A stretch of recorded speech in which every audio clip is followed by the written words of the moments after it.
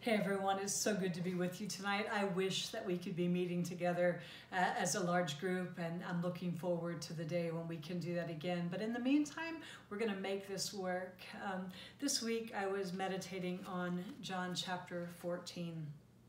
It's what you will know as the Upper Room Discourse. It is Jesus's last interaction with his disciples before he would go to the cross, and his public ministry is finished, and he is now meeting with his inner circle, so to speak. And these are men that he's walked with for the past 3+ years. It's men that he's taught, that he has experienced life with, and he's grown close with them. They're particularly fond of him, and now he's meeting with them, and he's telling them that he's going away, and where he's going, they cannot go with him. And not only that, he said that there's a traitor among them, that one of them who they've been with they've been together all these years, and that one of them is a traitor. Can you imagine how that must have made them feel? They're wondering which one of them it could possibly be. And Peter says, well, it's not me, because I would never deny you. And Jesus said, Peter, you're right. You're not just going to deny me once, you're going to deny me 3 times.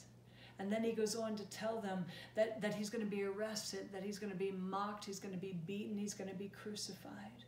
Now remember, these were people who were associated with him, and if he's going to be arrested, what does that mean for them and their safety? And so can you imagine the turmoil that they must have been feeling? Can you imagine the fear that must have been rising up within them? And it's in that moment that Jesus steps in, and he says to them in John chapter 14, verse 1, do not let your hearts be troubled.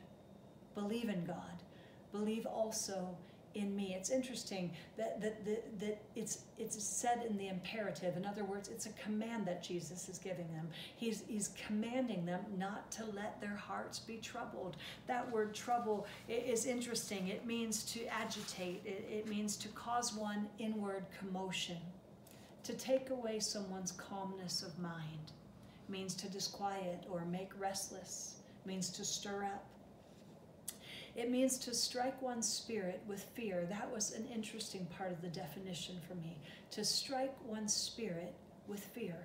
You see, the disciples had heard Jesus say this, and their spirit was struck with fear because of it. They became anxious and troubled and disquieted within themselves because they didn't know what tomorrow was going to hold. They didn't know, their sense of normal was now shaken. They didn't know what tomorrow would bring for them.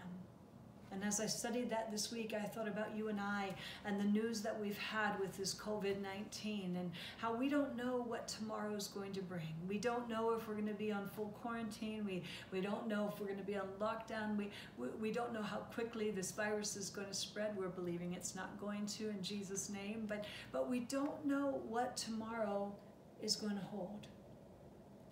And that is where Jesus stepped in and said, do not let your hearts be troubled. And that's his word for us tonight. I wonder if you can relate to that. Maybe the last couple of weeks you become troubled over what you're hearing in the news. Maybe some of you are listening and you've been disquieted over an issue going on in your own home or in your marriage. Maybe you're fearful about something. Maybe you're worried about your job being in jeopardy, or if there'll be a job for you when you go back. And here's God's word for you.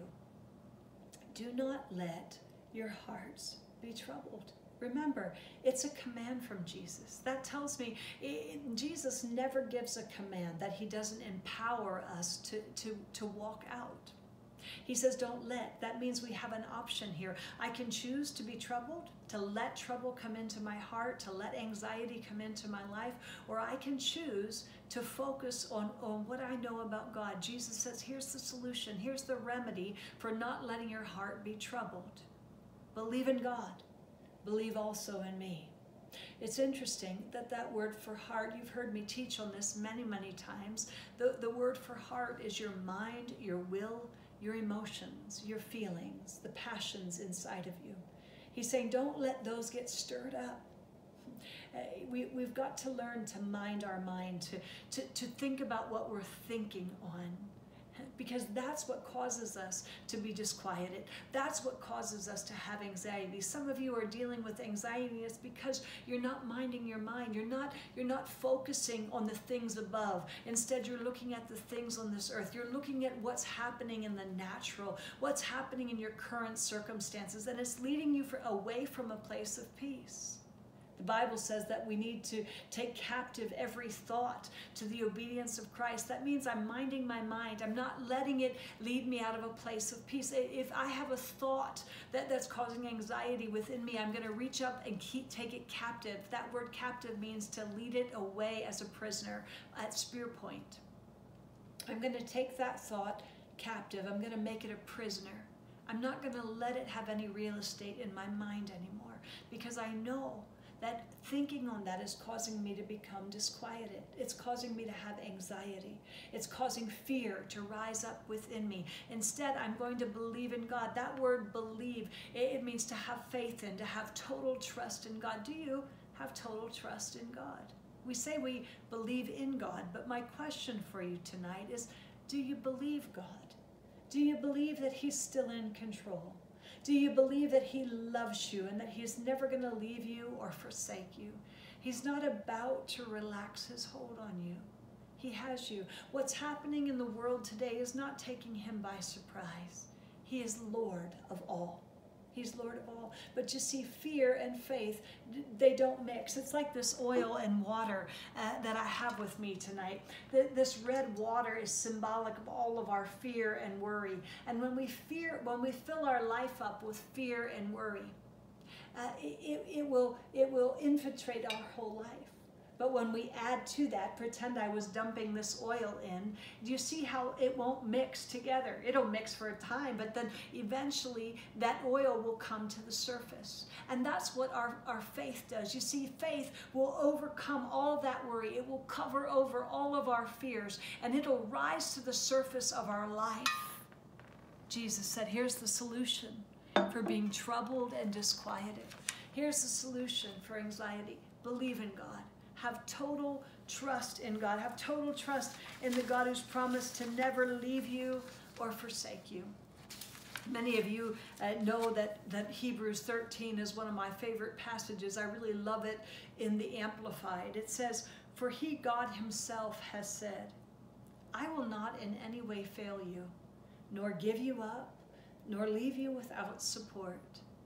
I will not, I will not, I will not." He says it 3 times. He repeats it for emphasis so that we really get that He means this.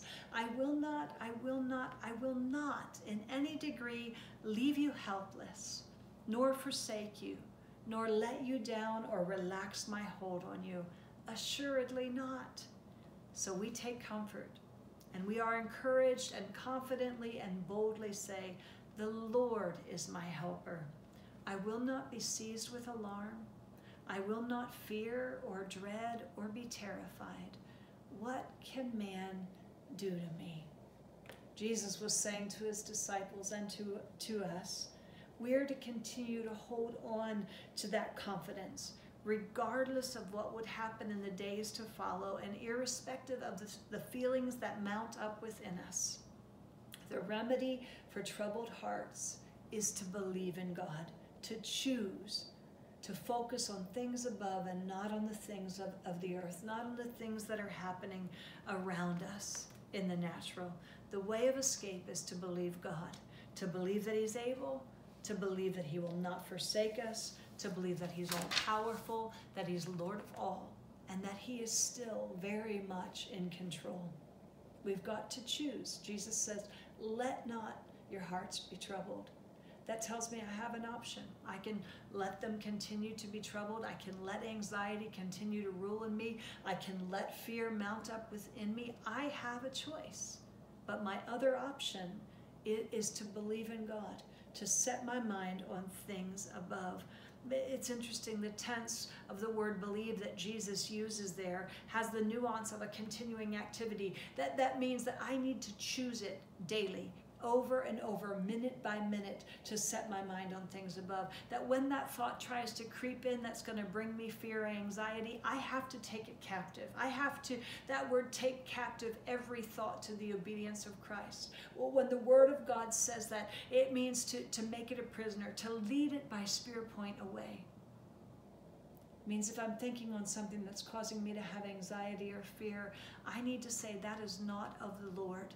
And I need to choose to take it captive to the obedience of Christ and replace it with the truth of what God says. God says He's not given me a spirit of fear. He's given me a sound mind. He's given me a spirit of power. But it all goes back to our thinking. We have to think the way He thinks. Romans 12:2 says that we are transformed by the renewing of our mind. We're transformed. When Jesus went to the Mount of Transfiguration with Peter, James, and John in Matthew 17, it's interesting, the word says that He was transformed before them, that His clothing became white as light, and that His face shone like the sun. He was transfigured before them. It's interesting to me that that word transfigured is the same word that's used in Romans 12:2 for transformed. We are transformed by the renewing of our mind. We get transfigured by renewing our mind. And what that means to me is Bill Johnson says this, the renewed mind reflects the reality of another world. Just like Jesus, when He was transfigured in front of His disciples, He reflected the reality of another world, a heavenly world. And you and I are called to not have our thinking process the way the world has it, to not think the same way they think, that we should be transfigured in front of people, that they should say, why aren't they having anxiety in this time of need? Why aren't they walking in fear when everybody around them is walking in fear? Because we're transfigured, because our mind is set on another reality, a heavenly reality. And we are manifesting that in this world, but we have to choose to think differently. We can't think like the unbeliever down the street. We need to think and set our mind on things above. There's a constant battle going on for our mind. Joyce Meyer said the battlefield is always in the mind, because the enemy knows that where the mind goes, the man will follow. That mind has the power to disquiet us within ourselves, to cause us to be restless, to cause us to be filled with fear and anxiety. And so we must learn to mind our mind. We must learn to not let our hearts be troubled. We have to take responsibility for it. Jesus is saying that. The opposite of faith is fear. And we have to choose to take all of that fear and override it with faith. And let that faith come to the surface and begin to rule and reign in our life. I'm so glad that you joined us tonight. Meditate on the scripture. It's pretty powerful. Do not let your hearts be troubled. Believe in God. Believe also in me. He has this. Over and over in the rest of chapter 14, we see Jesus talking about His relationship with the Father. And it's that relationship that everything goes back to in His life. And I read a quote this week by Ray Stedman that was really quite powerful. And I want to just end it and leave you with that quote. He says, Jesus in verse 20 says, "In that day you will know that I am in my Father, and you are in me, and I in you." Jesus was saying the relationship which I have with the Father is the pattern which I have with you. Just as I live by means of the Father at work in me, so you will live by means of me at work in you. I will come to you, I will live in you, I will work through you. And you can face every problem of life on that basis. I will be adequate to handle anything that comes your way on that basis. Whatever life throws at you, whatever fear, whatever upset, whatever discouragement, whatever disappointment, whatever its nature may be, you can handle it in that same way that I have handled my life. You and me, I and you, the Father is in me, and I am in Him. It's all about that relationship. Ray Stedman was saying, whatever we face in life, we can face knowing He is in me. He is in me. I am in him. What do we have to fear? What can life throw at us? Because the power of God is at work within us. Thank you so much for joining me. I hope to see you next week.